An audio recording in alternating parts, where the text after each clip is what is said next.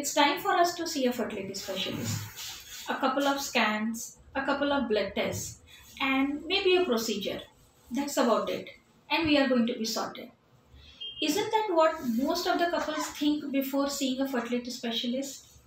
No, the reality is far different from this. Setting unreal expectations when you see a fertility specialist leads to not only your own burnout but also leads to disbelief in yourself, the process, and the treating doctor. Remember, fertility is not a singular thing.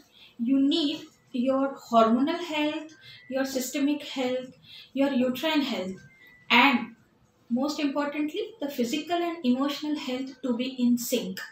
If any of this is not in order, it is going to be difficult for you to conceive.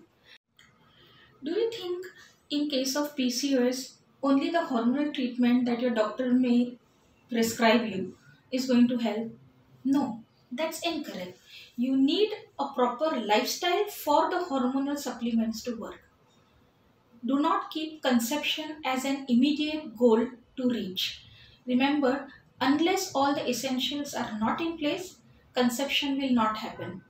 Conception is not only about being pregnant, but it is also about bringing a happy child into the world.